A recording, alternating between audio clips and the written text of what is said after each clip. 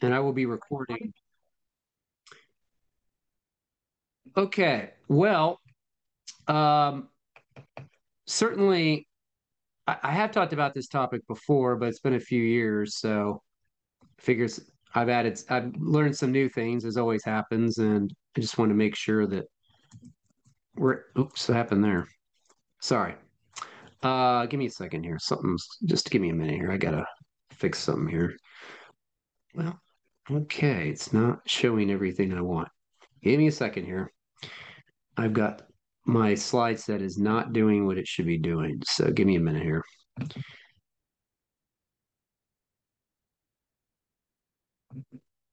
don't know what happened. It's funny. I thought that might happen, and sure enough, it did.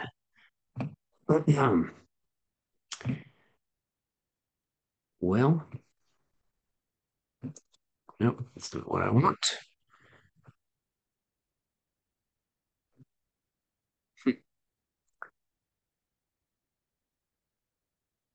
Okay. Well, I guess that's what's going to do to me this tonight. Let's see if it's doing. Yep, it's doing it on all the slides.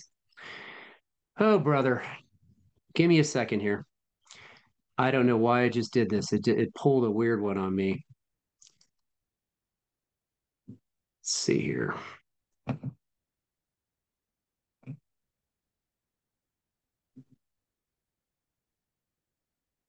Hold on a minute. It's acting up and I can't, my slides are not what they should be. I don't know what happened. It's some sort of technological glitch.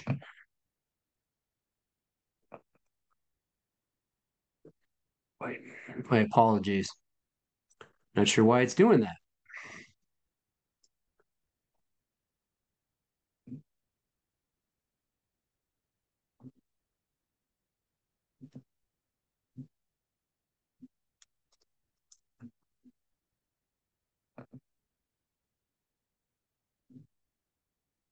Oh my gosh. It's just, I swear, technology is just so fun. Nope, to do this.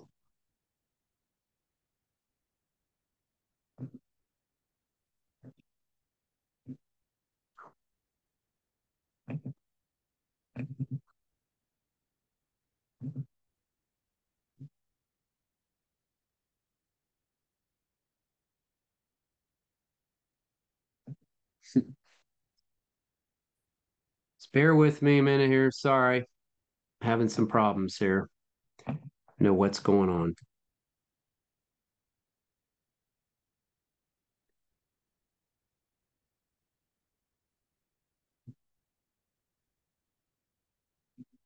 Well, cannot seem to get what I'm looking for. Just give me a second. Never quite had this problem, to be honest.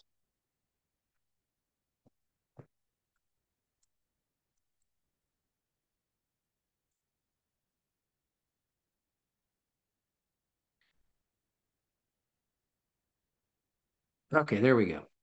I think I got it. All right, let's try this again.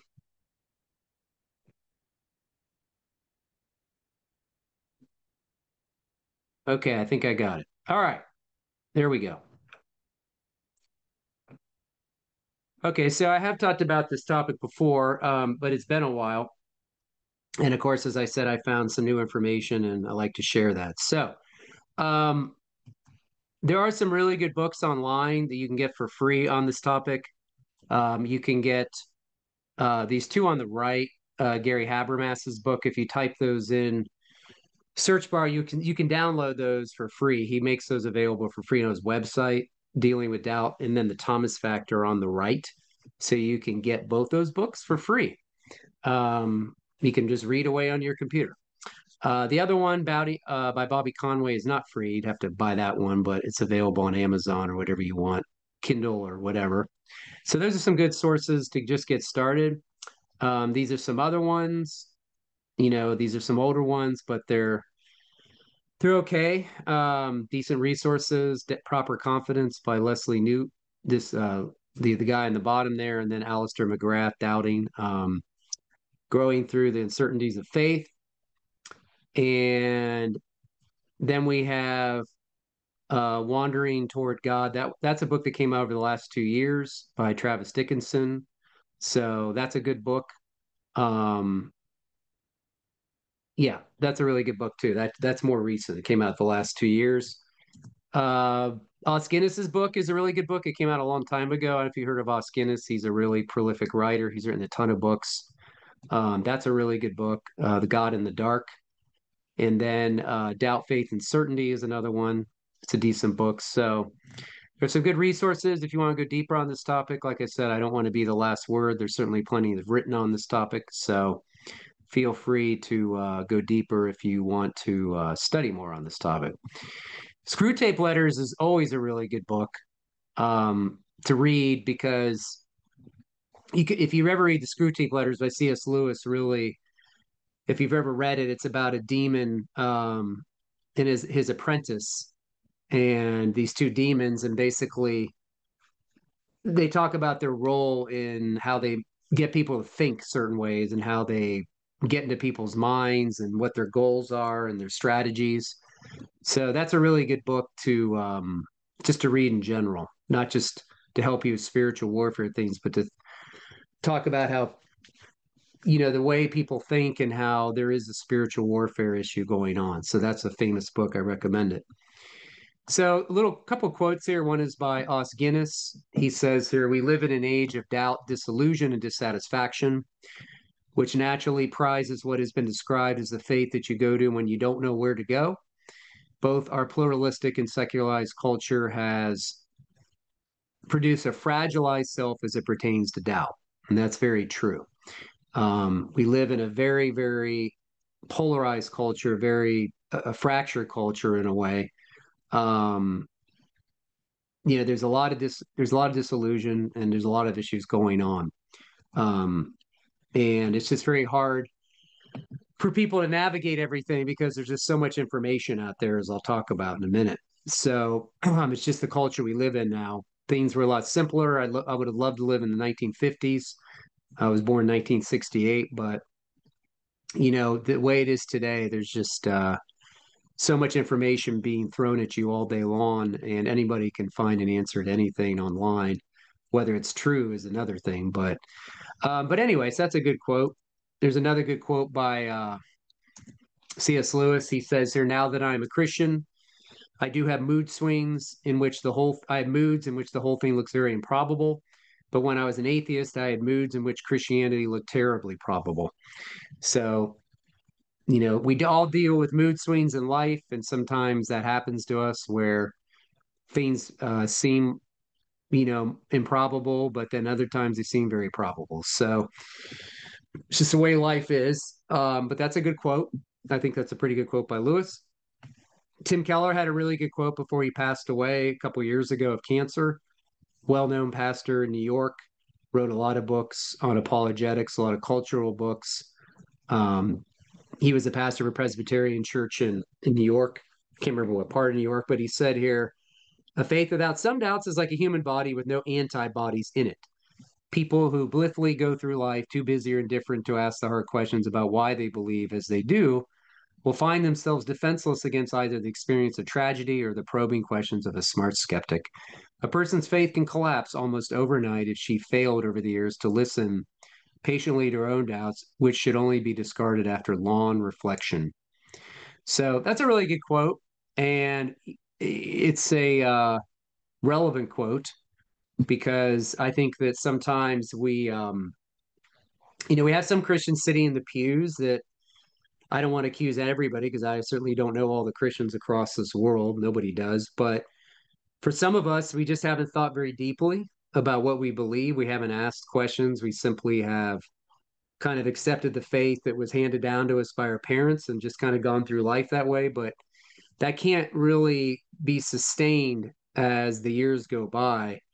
Not if you're going to, especially not if you're going to engage the world around you. If you don't want to engage the world around you and just keep a very insulated faith where you just go to church every week and that's it, and you're not really engaged at all, then yeah, I guess that's all you need. But if you're going to be salt and light in the world around you and try to at least engage the culture on some level, And just for your own personal benefit, you're going to need to think through some of those questions. And our culture can throw a lot at us. Obviously, a lot of things come at us. When Bobby Conway wrote this book, Doubting Towards Faith: The Journey to Confident Christianity, he's a pastor in, I think, North Carolina now. He was out in California, but he used to have a show called The 1 Minute Apologist. You can look him up online. He's got the best darn hairdo I've ever seen. But he says here, when he wrote the book Doubting Toward Faith, he said, do we really need a whole book on doubt? Is this really a huge issue in the church today? And a word, yes, it is. It really is. We live in a multi-textured culture that is replete with innumerable beliefs, opinions, ideas, and life philosophies. Ours is a culture of doubt and longing and faith and questioning, searching, and probing. And much of the doubt has been accelerated by fast-paced change. Our culture is living between the tension of what we once were and what we are now becoming. So that's a really good quote because he's right. We do live in a very multi-textured culture, and there's a million beliefs, millions of opinions, different ideas and life philosophies, different worldviews. And it's very fast paced. And as you know, the internet is a huge issue. People are just being bombarded with information. And so it's just the way it is. And, we have to learn how to navigate that, as I said. Now, when this book came out a long time ago, I think it was back in like 2010 or 11 or 12, I don't remember. It's called You Lost Me: Why Young Christians Are Leaving the Church. The authors said in their research that one of the things that caused young Christians to kind of turn away from the faith was when they said this. They said, young adults with Christian experience say the church is not a place allows them to express doubts. They do not feel safe. It means that sometimes Christianity does not make sense. In addition, many feel that the church's response to doubt is trivial. Some of the perceptions in this regard include not being able to ask my most pressing life questions in the church, 36% having significant intellectual doubts about my faith. So there's no doubt about it that a lot of young people do get frustrated with the churches. If they go to their pastor and ask them about questions, and the pastors kind of blow it off, or they don't show a lot of interest, or they just say, well, you just need to have faith and that's it. That's just not going to cut it these days. And so a lot of young people have been frustrated, or they go to their parents. And sometimes parents don't have a good grasp of certain things. They haven't really looked into it themselves. And maybe they haven't had time. Maybe they've just been working too hard or working too much. I understand that can happen. But it can become very personal to parents when their kids come to them and express doubts. And then that makes the parent have to kind of dig in more in their own faith and figure out what they believe. And that's why they show up at apologetic conferences uh, asking certain people, what book should I get to give to my kid? I've seen this happen. They'll go up to certain people and say, well, what's the perfect book just to give to my kid to read? And the people that I know will tell them that you don't need to get a book to give to your kid. You need to be the book. Okay. You need to be the one to read the books and know how to talk to your kids about these issues. Don't just give them a book to read. I mean, not that that's terrible, but you should be the book. Okay. So you should be reading and researching and knowing what you believe and why you believe. So you can explain that to your kids if they come to you with questions. Okay. Or at least point them to the right place. Doesn't mean you can know everything, of course, but certainly you should be a safe place they can go to. So there's no doubt that doubt is a universal experience. Doubt's part of life. Okay. For people that say they never doubt, I don't think they're being honest. And I think honestly, they're hiding it. And I also think that they're trying to be super spiritual. Okay. But doubt is a universal experience. Okay. It does affect our relationship with God. Sometimes it can be a means of stress and anxiety in our life. Sometimes it can be a symptom of a vulnerable faith. And sometimes it can show places in our foundation of our faith where there's cracks and need to be exposed and need to be repaired. Okay. It exposes sometimes what's really there. What is our foundation like, right? Do we have a foundation? Is the foundation strong? Is it weak? What is it? What's really there? And so I don't really have any problem in just saying like doubt is just part of life. You just navigate it and work through life. Okay. But some people it affects some more than others. Um, I've certainly seen my share. I actually do it as a full-time for a living. I do this for a living and help people with doubts. That's what I do.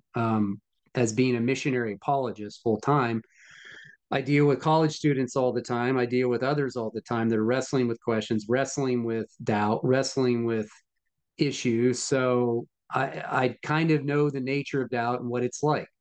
So it's just something that has to be worked through. Not everybody, but certainly many people, have to work through these issues in different ways. So doubt is not the opposite of unbelief, believe it or not. That's not what that is. Um, Doubt can certainly lead to unbelief for sure, but it's not the same as unbelief. So when you say, well, you just need to believe, not doubt, that's not necessarily correct. Okay. To doubt is to be in two minds, as I say here. It's not simply an issue of not fully or trusting or believing God. It can be an issue of substituting belief in God for something else. That can be part of what doubt is too. Of course, we know about the Bible being double minded in James 1, where people are not trusting God. So that does happen. But, I can't tell you the number of times I've seen ministry leaders or people just tell Christians who struggle with doubt, like, you just need to trust God, you just need to trust God, you just need to trust God. And that just sounds very simplistic to a lot of people. Okay. Well, it may be true, and we do need to trust God and trust his promises. It's just, it's a little more complex than that sometimes. And we just tend to be we try to put these simple answers on things, and it doesn't always work that way. And also, doubt can be deeply personal because for some people, what bothers one person may not bother another person, at least not to the same degree. So everybody's wired differently. Some people just respond to doubt differently. Some people get through it. Other people, it's crippling. Some people lose their faith. Other people go through a phase of skepticism. Some people, um, are able to just have a very simple faith where they don't ask any questions and basically they're afraid to ask questions, possibly. And if Christianity is true, which it is, it should hold up to scrutiny. So there's nothing wrong with putting Christianity under scrutiny. If it can't come under scrutiny, then it must not be true. It must be kind of like a very flimsy belief or very flimsy worldview, as I say, because Christianity is a worldview. Now, as I said, some of the responses to doubt that tend to not help at all, as I've heard over the years. Of course, one is you just need to pray about it, or two, you must have some secret sin in your life. Some people just automatically assume if someone's doubting, well, must have some sort of hidden sin, right? I've heard pastors say that. Or maybe they just say you think too much. Well, that doesn't really help at all because we're creating the image and likeness of God, and God made us thinkers, and we do have an intellect. So, and He's designed us to know things. We're knowers. That's what we do. We're made to know. Okay. And sometimes people quote the passage where Jesus said, you just need to have the faith of a child. Unless you have the faith of a child, you cannot enter the kingdom of heaven. Well, that passage doesn't mean that you're supposed to have a immature faith. You're supposed to have a mature faith. It means our attitude should be humble like a child, but it doesn't say we need to have a childish faith. That's not what that means. And then some people say, well, you have too much head knowledge, not enough heart knowledge. It needs to sink down into your heart. So I get that. I mean, biblically, that's not really what that says, that one passage about head knowledge puffs up. It's about, the heart is the totality of who we are. It's our intellect, our emotion, our will. It's all one package. So I get what they're saying, but at the end of the day, just think biblically about that because the Bible doesn't really make that dichotomy necessarily.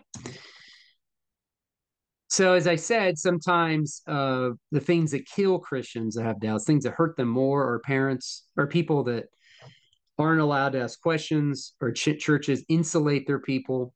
That means they don't let them ask questions, or they create a climate of fear where they don't want them to step out of the church and engage anybody. It's just, they're very insulated. And then, of course, some Christians just give very simplistic answers. So those things hurt people with doubt. Sometimes that can just only make the problem even worse. Now, it is true that some of the mistakes people make when they drift into some sort of skepticism or atheism is that they assume over the last 2,000 years that nobody has ever asked any questions or any of the questions they're hearing. I can't tell you the number of atheists I've seen over the years said, I've got a question no one's ever thought about. And then you look at the question, I'm like thinking, no, that question has been talked about or dealt with over the last 2,000 years. So it's not really a new question. So sometimes you just have to ask, are these really new questions? Have you ever looked into all the answers that Christianity has given to these questions for the last 2,000 years? And of course, sometimes people, as I say here, number three, some people just need every question answered exhaustively. They need like an absolute certainty on every single thing, and they don't feel comfortable till they get it. That's what we call Cartesian anxiety. It comes from Descartes. Study Rene Descartes. Look him up, study him. And then some people obviously are looking for reasons not to believe. Some people that if they start to doubt and start to ask a lot of questions, maybe they're looking for ways to get out of Christianity. There could be some cases they have found a moral issue that they don't agree with Christianity, something morally they don't agree with, and then they use other excuses like, well, I've got all these other questions. The Bible's not trustworthy. I don't think we can know Jesus rose from the dead, blah, blah, blah, blah, blah, blah. But really, the bottom line is there's a moral issue that they're dealing with they don't like. And so they want Christianity to, they don't like the moral implications of Christianity. Now, it's true that, as I said, that access to the internet has made it so anyone can Google anything. And in many cases, people don't take the time to ask if what they're reading or watching is credible. All the younger generation, they say the 30 and under crowd, the majority of their information comes from TikTok. They say statistically that's where they're getting most of their information, which is really troubling. This TikTok is not really a great place to get information, especially about God. So, but the younger crowd, the 30 and under crowd, just are on TikTok perpetually, and that's sad. But that's what we're living in these days. Of course, other social media feeds as well. So the problem with the internet is that, well, it's true you can get some information on there that could be good. There's also a lot of bad stuff on there, and people just don't have the discernment in what they're reading. They just don't have the background or the tools to navigate everything on there. So that takes some time. And so that obviously happens all the time. People on the internet finding stuff that causes them to doubt, obviously, because you can find anything on there, really. Look up anything. Now, there's a book called In Search of a Confident Faith by J.P. Moreland and Klaus Isler.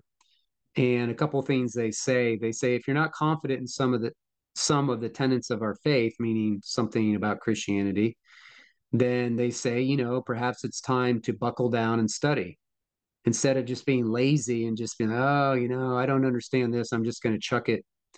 I'm just going to kind of just take a break from God or not embrace Christianity anymore. If you're going to take a lazy approach, then that's on you. But sometimes it takes hard work, and sometimes you got to buckle down and study whatever that issue is. And there is a positive gain if you dig deeper. I've seen people that are willing to dig deeper, and I've seen people that won't dig at all. They simply will not put in the time and effort to look into the answers to those questions they have or look into answers to those doubts they have. So, that's a moral. Sometimes that can be because of it's laziness, but also it's just the will. The will is not there. The will is not in the right place. There's a barrier in them wanting to commit to really know what God is saying about this topic or know that there's an answer out there. And, it's just like if someone comes to me and says, I'm just not that confident in how to share why I think Jesus rose from the dead, which is fine. I don't I'm not going to say, how dare you? You should know that. No, that's why there are resources out there. That's why there's so many resources out there. There's so many resources to so many issues these days. So many resources that the apologetic community has provided if people will just take the time to do a little more homework. So, I would hand this book to someone and say, why don't you read it and we'll talk about it. But, there are resources out there on various topics that, if you want to be more confident in a certain area, how to talk about it or how to explain it, or just for yourself, you just say, just personal fulfillment, personal knowledge, there's resources out there that can help you. And so in some cases, what you see with some people is they go through these phases where they have like a doubt and then they fall into despair and then they just depart. It means that they just depart from Christianity. Um, I personally, I'm not going to get into eternal security in this call, but I don't think it's that easy just to leave Christianity. So just to say, I'm just going to break up with God and go about my way. I don't think that's easy. It's not like breaking up with a girlfriend or boyfriend. So when it comes to these things, some people, there's a big movement now called deconstructionism, and that's where people are raised in the church or raised in Christianity. They go through this process where they deconstruct their beliefs. Deconstruct means to take apart, right? And so they go through this process of questioning, doubting, and then sometimes they might end up rejecting the Christian faith. Some people stick with it. Some people deconstruct it and then reconstruct it, which is fine as long as they have the tools to do that. But there is this movement out here with some people. You run into them. I deal with it sometimes. Be like, well, I'm deconstructing. I have to clarify what they mean. Like, what are you deconstructing? Are you just trying to figure out what you believe? Like, figure out, why you're a Christian and why Christianity is true? That's not deconstructing necessarily. That's just asking questions and doing apologetics, figuring out what you believe, why you believe. And, some of them, some of them, as I said, some of them have the right tools to reconstruct, but some of them, obviously, they want to deconstruct to actually, that may lead to the destruction of their faith. Just depends on who you're talking to, but I have run into some people that are doing this. But anyway, that's maybe some of you have not run into that, but some of that's out there if you stay around long enough. That's all over the internet too. Now, what about some of the people that maybe, there's always been stories of people that left atheism for Christianity, or else you have the vice versa, people that left Christianity for atheism. This has happened over the centuries. Like you have popular level atheist speakers who say they were raised in a church and claim to be a Christian and now they're atheists. And sometimes then they go after Christianity with a vengeance. This has happened for a long time. It's not really anything new. But it doesn't really matter, because every time you read about someone like this, these guys, you also have a slew of former atheists that became Christians and are very influential today. So in the end of the day, I don't really find either one of those things really compelling. The testimonies of those that say they left atheism or the testimonies of people, why they switch beliefs. I mean, at the end of the day, let's just look at the evidence. What is the evidence for Christianity? Is it true? So I don't really get really overly excited when I see people switching back and forth. You know what I mean? It happens, but I mean, I don't listen to what they say, but it's not something that's going to be an overly convincing thing to me. It's not something that's going to make me like, hey, okay, this makes Christianity true. We just need to look at Christianity itself and weigh the evidence. Now, it is true that, um, for people who have questions, just asking questions, it doesn't necessarily mean they have doubts. What if you're a new Christian? You say, I don't understand the Trinity. I don't, it's some people that are adults have been Christians for a long time, don't even understand the Trinity, don't know how to talk about it, don't know how to explain it, don't know how to articulate it. It doesn't really mean you're doubting. It just means that you just have questions, like, how would I I don't quite understand this or that, and I need to really bulk up in this area. I need to figure out what I believe about this. I need to study harder. That doesn't necessarily mean you're doubting. It just means that you're trying to, resolve a question. So it's like William Lane Craig here. He says, the secret to dealing with doubt and the Christian life is not to resolve all of one's doubts. One will always have unanswered questions. Rather, the secret is learning to live victoriously with one's unanswered questions. So there's some questions that will never get answered exhaustively. There's things that we won't know exhaustively. We are limited beings. God is the only infinite being there is. We'll never understand him 100% or exhaustively. He's revealed what he wants us to know through creation and through the Bible. And that's all we need to know. We don't need to know anything else. Um, and that's obviously, and he thinks that's enough. If you want to know who he is, what his plan is for our life, what he expects of humanity, then you would have to look at creation, then look at the Bible. And so also every belief system out there has questions. Okay. Every worldview, atheism has questions that aren't answered. Different religions have questions that aren't answered, different philosophies. So every belief system has questions. Okay. But just asking questions doesn't necessarily mean you're doubting. Like if my son or daughter would come to me and say, Dad, you say the universe is caused by God, but what caused God? Does that mean they're doubting? No, I just think it means they have a question. So, you have to be able to allow questions and don't get frustrated if you can't get every question answered exhaustively. Now, believe it or not, there are some positive things about doubt, as much as we may think it's terrible and sinful. But doubt certainly can prevent us from reaching hasty conclusions or making commitments to untrustworthy sources.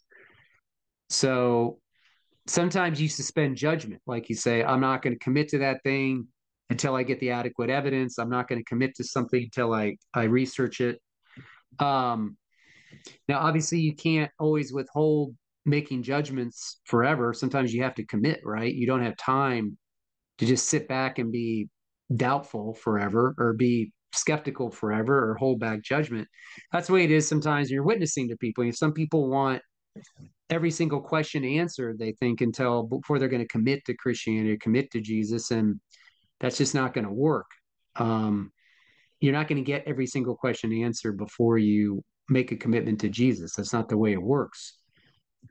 And it is true that there is, a form of, I call it common sense skepticism, which means that, we can be skeptical of things, of some things, we hold back judgment, right? And that's fine. But then there's, like I said, the other side is hyper skepticism. And that's where we'll commit to something until we have complete exhaustive knowledge. You get every question answered. And that's not the way you work through life. Life doesn't work that way, where you don't make any commitments until you get every single question answered. That's just not the way life works, as I'll explain later on. So some people, they do want kind of an exhaustive understanding. They want like an exhaustive knowledge, and they have a hard time living with tension. Some things are not cleared up precisely the way they want. And, if I'm studying God's foreknowledge in the Bible, he knows everything, but then he gives man free will. I don't know how those 2 points meet like perfectly, like how they work. I just know the Bible teaches it. But I'm never going to get that resolved completely because that's just a mystery. I don't know how God knows everything, but yet he gives us free will at the same time. And how those two things, integrate with each other, work together, I don't know. I'm not completely ever going to understand it, but that's okay. So, like I said, some people, they just don't like any gaps of knowledge. They want everything figured out, everything buttoned up, and sometimes it doesn't work that way. Now, do we say, when people have faith, as if, does faith mean to have 100% certainty? If you think about biblical faith is not to have the highest degree of psychological confidence. Because you're talking about how you think in your mind, like, does this jive with me psychologically? But when you guys make commitments, we make commitments in life. We don't always have the highest level of confidence. We have some confidence. We have maybe a decent amount of confidence, but sometimes we don't get the exact highest level of confidence that we need sometimes before we make commitments. It's just the way life is. If you're, let's think about it. When you're trying to figure out what to do, make a decision, sometimes, you gather more information, think about it, gather more information, think about it, gather more info, think about it, gather more info, think about it. It just goes on and on sometimes. And then it comes to the point where you just got to make a decision. Decision has to be made. And, that applies to everything. Applies to religious commitments. It applies to job commitments. It applies to relationship commitments. Eventually, you'll have to make a decision. So you may not get every single question answered exhaustively, as I said. But for some people, it's hard because I feel like, some people out there, faith is like a house of cards. And so if one card gets removed, as you know, that whole house collapses. And for some people, their faith is like a house of cards. Every card has to be in place perfectly. And if one card you know, gets a little shaky or gets challenged, and then that one card falls, the whole house falls down. And so for some people, it's like an all or nothing approach. So that's a very tricky thing to navigate. Okay. It's a very tricky thing to have like a house of cards, as your faith. Now, this is a little philosophical, or maybe just helps you, but I'll give some analogies here. So just let me explain this. So we have faith, we have Christian faith, we have biblical faith, which is trust in God, right? That means trust. It means fidelity to God. It means fidelity or commitment, trust. We, the point is that you can know something without being certain about it. Okay. So let me give you an example. If you look down number 2 here. So you decide to get married, you take a job. Okay. You get your fiance. At this point, someone says to you, "Are you sure about this? Are you sure this is the right person for you? Are you sure this is the right job for you?" You can say, in many cases, many of us have said, "I know this is the right person for me. I know this is the right job choice." But even when you say that, you say, "I know," you may not have the highest level of certainty that you want. You may certainly don't have absolute certainty. And you may still have some unanswered questions because you don't know how everything's going to work out with that spouse. Anything can happen. Um, you don't know how that job's going to work out. The job, maybe the company falls apart. Maybe you get fired. Maybe your health goes bad. Maybe the job has a different boss and you don't like the boss, the one that hired you, and then you have to quit because you don't like that job or don't like that boss. So, but you still said at one point, "I know this is the right job for me. Yeah, this is the right one." Or, "I know my fiance, this is the right one." But you still had to take a step of faith. You had to take a step of commitment, okay, without 100% exhaustive certainty. Every day, number 3, look at number 3. We believe every day the government won't collapse, which it may, but we generally believe the government won't collapse. You believe you'll graduate from college, get a decent job, own a house someday, whatever. There's all kinds of things we believe, okay, without knowing, not without having 100% certainty.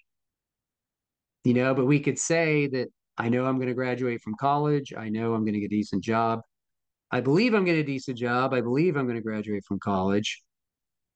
We use those words interchangeably sometimes, but the point is that you have to have faith at some point. You have to have the faith to step out and make commitments without having all the questions answered perfectly. So when you think about biblical faith, we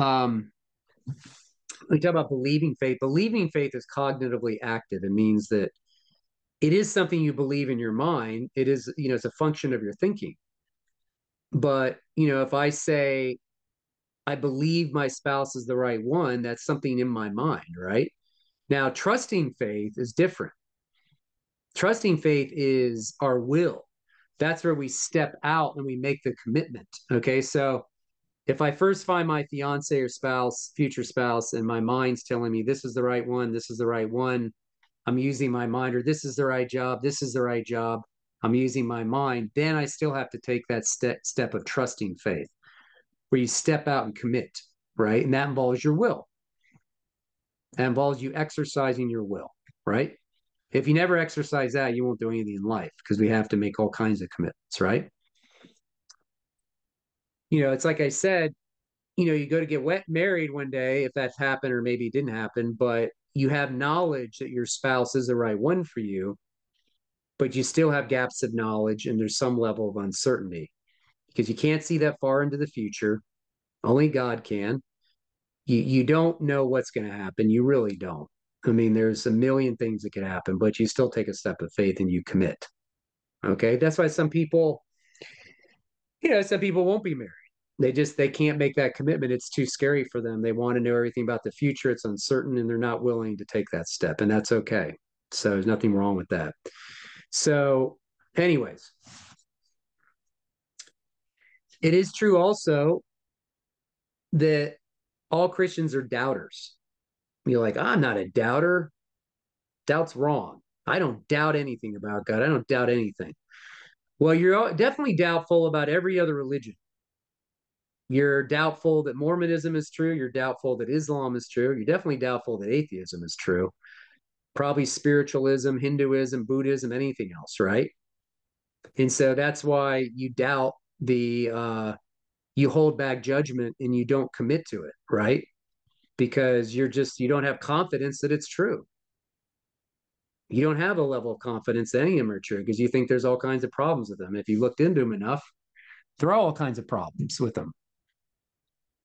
So, if a Muslim tries to convince me that Islam is based on a true revelation, that Allah revealed himself to Muhammad back in 650 AD, 600 years after Jesus or so, and a Muslim tries to convince me about that, I have a lot of doubts about the revelation of Allah to Muhammad. I have a lot of doubts that really was a revelation from God.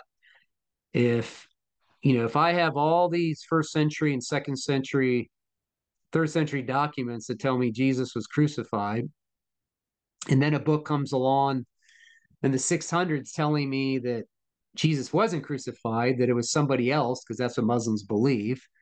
They believe that God made it look like Jesus on the cross, but it wasn't Jesus. So Allah allowed the disciples to be deceived. They thought it was Jesus, but it wasn't really Jesus. And then according to Muslims, for the first 6 centuries here, all the way up to the 6th century, everyone was just deceived. We thought Jesus was crucified, but he wasn't really crucified. It was somebody else. I am not going to have confidence, or I don't have confidence in that revelation as being from God. I think it's actually a false revelation. So I have plenty of doubts about it, and I think they're well-deserved doubts. So I'm not going to commit to Islam ever in my entire life. So because I don't think it's a true revelation of God. But see how we use doubt as a tool to evaluate religions, other religions? We do it all the time. And that's, of course, as some people do with Christianity as well. Now, there are people in the Bible that doubt it. No doubt about it. No doubt about it. People in the Bible doubt it. The Bible's filled with doubters. You can look at Peter after he'd already seen Jesus do some incredible things, he still doubted. In Matthew 14, when he's about to drown, on the water, and Jesus wants him to walk to him. And of course, Peter doubts. And it shows Peter was wavering. He was doubtful that Jesus would sustain him right on the water. We know the Pharisees obviously doubted Jesus's messiahship. They asked him for another sign in Matthew 12. And, Jesus says at one point, if you have faith in God and do not doubt, you have prayer. Your prayer can move mountains, right? If you can receive your request through prayer. There's also that passage about John the Baptist when he's in prison. He'd already seen Jesus baptized. He'd seen Jesus do incredible things. He was Jesus's forerunner, right? Announced his coming. But then John's in prison. He's about to be beheaded. And he actually says to Jesus's followers, or John the Baptist sends people to go to Jesus, and he says, go to Jesus and ask him, are you really the one who's to come? Are you really the Messiah? Are you really the one? Remember, John had just seen him do all this stuff. He saw the Holy Spirit's baptism on Jesus. He saw the Spirit of God. He saw the dove come down, the voice, everything.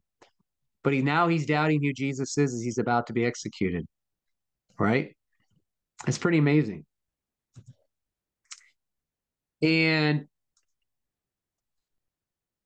you also can see at the resurrection encounter that when Jesus appears to Mary, Mary goes and tells the disciples that she saw Jesus, and the disciples don't believe her. Then Jesus appears to two others. They tell the disciples they saw Jesus. The disciples still don't believe them. So they doubt the resurrection appearances. And then you have Thomas,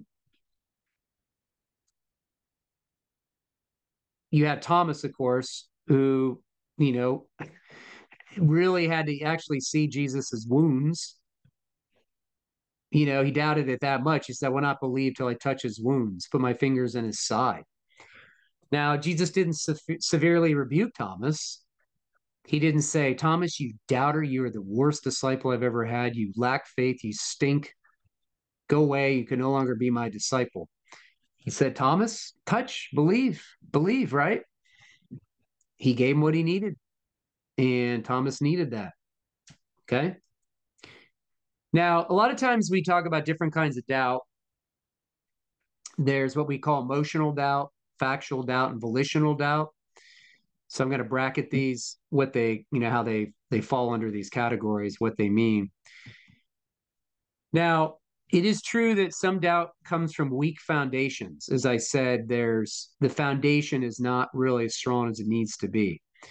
And people, sometimes we really struggle, and we tend to maybe be more susceptible to doubt. Our foundation we definitely include strong discipleship, accountability. We need people in our lives. We need people speaking in our lives. We need strong mentoring. We need strong relationships. Of course, we have our devotional life where we need strong Bible study and reading. We need a vibrant prayer life. Serving God and being active in a local church is important, where we're rooted in a community where we can help others, they can help us, we can serve others, they can serve us, we can serve with our spiritual gifts. And then, of course, apologetics and a good theological foundation is important, that we know what we believe, why we believe, that we have that brick in our foundation. So, you can work on this as your foundation throughout the course of your life. We're always working on it, but you need these things to build certainly a strong foundation. And I think we probably remember the Matthew 7 text, the Matthew 27, 24 to 27, when Jesus says this. He says, therefore, everyone who hears these words of mine and puts them into practice is like a wise man who built his house on the rock. The rain came, the streams rose, and the winds blew and beat against that house. Yet it did not fall because it had its foundation on the rock. But everyone who hears these words of mine does not put them into practice is like a foolish man who built his house on the sand. The rain came and the streams rose and the winds blew and beat against that house, and it fell with a great crash. This passage, Jesus is just hammering the issue about where your foundation is. And the reality of it is, when we go through a circumstance in life that is very difficult, we find out what our foundation's like. It'll reveal what's really there. I've seen people that obviously they can go through tragedies and difficulties and come out with a richer faith, a stronger faith. As one of my friends says, you either get bitter or better. They came out with a closer relationship with God. They submitted to the trial, and God transformed them through it. It wasn't easy. It was sometimes brutal, but they came out with a stronger foundation. But here's the point. You don't wait for this to happen. You don't wait for this to happen to find out what your foundation's like. The foundation should be being prepared. You see, your foundation is something you're working on throughout your life. So when the rain comes, it stands, your foundation stands strong because your foundation in the Lord is there. It's been set, it's been worked on. It's like a house. If a storm comes and blows that house down, you just know the foundation was not strong. It wasn't built right. Not that that really ever happened. Well, it gets you like in a hurricane, of course, or something like that. But I'm saying, generally speaking, you get the analogy that you don't wait. You build the foundation, you work on the foundation, make it strong, and then, when that way it's ready for when the trial comes or when something comes, a storm comes your way, right? But as I said, circumstances sometimes can expose what's there. Sometimes doubts come from incorrect beliefs about who God is. There's a lot of people that have doubts, wrong, incorrect views of God. They don't know the God of the Bible. Maybe they think God's just condemning them all the time. Maybe think God doesn't care about them. Maybe think God's, terrible, or he's mean, or always judging. They don't really know the God who is. So sometimes people have a faulty view of God. They need to work on that, build their theological foundation, really study and really understand the God who is, and that can be corrected though through just deeper study if they're willing to do it. Sometimes people doubt from questions like why, oh Lord. Sometimes we're going through things and we're waiting for the change to happen, and it seems like God's taking forever. It's like why, like why, oh Lord. I mean, are you really good, God? It doesn't seem that you're good. I mean, I'm going through this and this has been going on for a long time. So you call out to God, like, why? How much, how come this is happening? How long is this going to go on? But sometimes, and of course, like I said, we either submit to it or we don't. We either trust God or we don't, and it's hard. And sometimes, we need other people around us to help us through these issues. And then, of course, that falls into impatience. Like I said, we wait for God. Like just think of Israel. All the times they're in exile, waiting for renewal and restoration. And sometimes we just get worn out from waiting. Worn out for waiting for God to answer a prayer. Maybe He doesn't answer it. So sometimes that gets exhausting, and we have to work through that issue. Turning away from God probably won't help it; it'll just make it worse. But we have to be patient, and it's very difficult sometimes. Then, of course, as I said, sometimes there's what we call emotional doubt or mood swings, where we maybe have questions about God's presence, His goodness, or we may be encountering unanswered prayer. Um, as I said, maybe God doesn't act and do what we want, and then we don't have confidence in His love. So our emotions go up and down, as they always do in our faith, because we're emotional creatures, and sometimes we let the emotions get the best of us. So that obviously can happen as well. So emotional doubt's very common. And then, we may say at times, our emotions may get the best of us. We may say, what if I'm really not a believer? I struggle with the same sin, the same addiction, or the same weakness that seems to plague me for a long time. I have a hard time getting victory over this. That can be something that makes you doubt. And then also, a child that goes through a cancer, or loved one that suffers. Obviously, sickness, illness are hard things to trust God through. A lot of people struggle with that, no doubt about it. I've seen it happen. Trying to submit to God through that, trying to understand what possible plan He could have in the situation seems just ridiculous at times. You're like, I don't see what good this is. What purpose does this have, right? So that's a form of emotional doubt we have to definitely deal with. Then there's questions like, will God provide for my financial needs? What's going to happen? Am I going to be single my whole life? Will I ever be married? That maybe causes you to question the goodness of God, or why did you make me this way, God? Why do I have these struggles?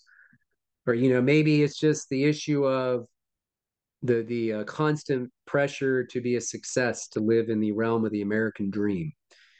and you're not viewed as a success. And so that's something that you have fallen into, that trap of measuring yourself by America's American dream standard. And maybe you think, well, God hasn't blessed me and he's not good and I'm not doing as well as I want. But that's a faulty view of what God's purpose for you is. It's not measured by the American dream. So those are some other things that come up. And let's face it, sometimes, people, they think Christianity is always supposed to work. Like everything's supposed to work out all the time. And in some cases it doesn't. It doesn't always solve every problem that we think it should solve. But of course, as we hopefully know, God didn't promise any of us health, wealth, or happiness. That's not what the Bible promises. He promises to be with us no matter what. He promises to never leave us or forsake us. He promises that his presence will be with us. He makes his promises to us in the Bible that are still there, regardless of what we do. But sometimes when things don't go the way we want, obviously that can happen. We just say, I don't know, Christianity is really working. But you have to ask yourself, what were your expectations to begin with? And what kind of expectation are we giving to people when we explain Christianity to them? Is it just about what God can give them? Is he like just there to be a cosmic genie? Sometimes we have to really explain what Christianity is really about to them because that's not what Christianity is. Just that God just is like a genie for us. We just, rub the, you know, what is it, order him around, tell him what to do. And I think he's a cosmic genie. Um, it is true that one thing that will be a trigger to doubt is sin. Sin certainly doesn't help. So it is true that the more we sin and the more callous our heart becomes, the more desensitized towards God we will become. So, someone struggling with doubt and they have a sin pattern in their life or sin patterns that are constantly there, then that certainly can make the doubt problem worse. And of course, the Bible warns about having a seared conscience. That's where a conscience just becomes desensitized. And sin will do that. Sin will desensitize your conscience, it will harden your heart, and you will not really be able to detect God. You begin to doubt him more and more. You doubt his goodness, you'll doubt his word, and it'll be a royal mess because I've seen it happen. There's a book called The Making of an Atheist by James Spiegel, and he says that actually I know him. He's a friend of mine. He's actually going to be living near in my city soon. But it says how immorality leads to unbelief, and he talks about the patterns of how people become atheists. And he says a lot of them have a lot of questions, a lot of skeptical questions, but if you look at their lives, there's always some moral issue that's involved with it too. And the more they go down the road of immorality, whereas they just let immorality sneak into their lives and they just submit to immorality, the more they become hardened, more skeptical, more hardened, because sin has really blocked them from experiencing God's love and their conscience has become seared. So don't doubt the power of sin, how much it can really throw you off in your walk with God. So the way the pattern works, what I've seen with people sometimes when they go from, doubt to completely leading to, not that I remember I said the opposite of doubt is an unbelief, but it can lead to unbelief. It is a combination of a hardened heart, disappointment with God. They thought that God was supposed to do something for them. He didn't end up doing it.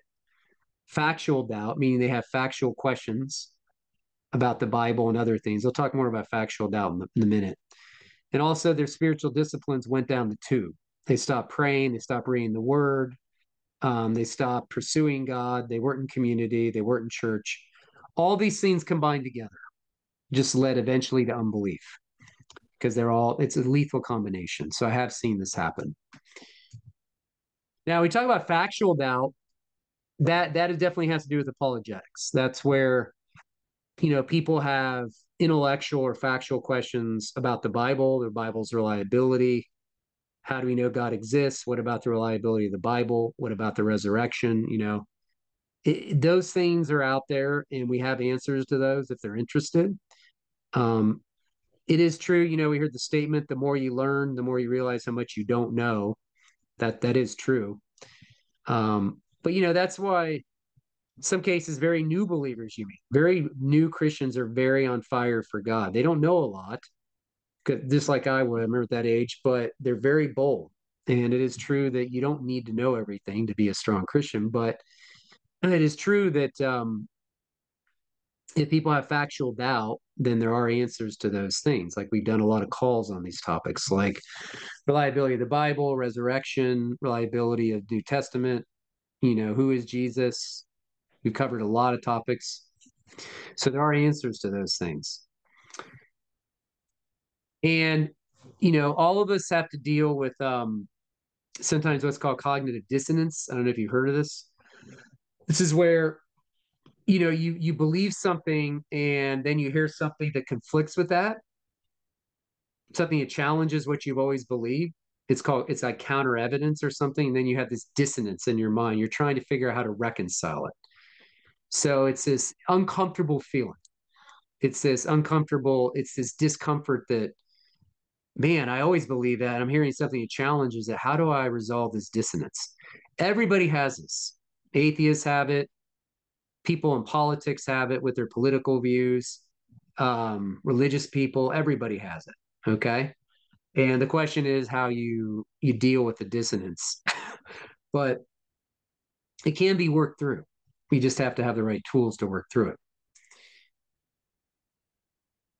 And then there's volitional doubt, just about done here. Volitional doubt has to do with your will. That has to do with, as I said, that has to do with whether you will exercise trust and really exercise faith, where God may challenge you to do something, where there's a step of obedience that's required. And you have to exercise your will. You have to say, okay, God, I'm going to do this. I'm going to trust you, versus you going the opposite direction and saying, no, I think I know better. And no, I can't trust God here. No, I just can't do that. And that is an aspect of volitional doubt. You doubt the promises of God. You doubt the goodness of God. You doubt God can pull you through that. You doubt God knows what's best. When you pray for wisdom, remember God is wisdom. So when he gives you wisdom, that's the way he sees it from his perspective. So either you trust his wisdom or you don't. And obviously that happens to all of us. You see people that doubted in the Bible, they didn't obey God, right? God told them to do something, they didn't do it. Remember Jonah's crisis. God told Jonah what he wanted to do. Jonah doubted. He didn't trust God. He didn't obey God. He went the opposite direction. God chastened him, right? We see it happen to Abraham. We see it happen to Moses. It happened to people in the New Testament. It happens. It's just human. It's the way we're wired. We don't always trust God. And, but there's consequences for that. Now, obviously, some of these doubts overlap. You can have volitional doubt, factual doubt, and emotional doubt. They all can kind of intertwine with or intermingle with each other. Happens sometimes. They all go together sometimes. There's a great quote by Pascal, the French mathematician, lived a long time ago. He said, in faith, there's enough light for those who want to believe and enough shadows to blind those who doubt. He's right. The God has given enough evidence that he's there for those that want to believe, but certainly also he's made it a little ambiguous so those who don't want to believe can doubt and not believe. He hasn't made himself so overt that people don't have a choice. He wants them to have the choice to follow him. He wants them to have some room to figure out if he's there, and he doesn't make it so obvious sometimes. He's made it obvious through creation. He's made it obvious through the word of God, through Jesus. But for some people, that's not enough. And he'll let them have their way. They can, live in the realm of doubt forever for all he cares. I mean, he wants them to believe, but anyway. So, it comes to like trusting God and exercising your will. Just think of an analogy with a doctor. So if you go to a doctor and the doctor tells you exercise is good for you. So you think about that when the doctor tells you either take this drug or I'll give you this prescription, take it because you're sick, or else they tell you exercise is good for you. So you, at one point, you do acknowledge the doctor. You're kind of thinking, okay, the doctor's right. I accept these claims as true. He's the authority or she's the authority. Now, doctors, of course, are not always right. But the point is that in most cases, you have to trust the doctor, right? Um, but just knowing what they say, like say, okay, I acknowledge that. You're right, Dr. Smith.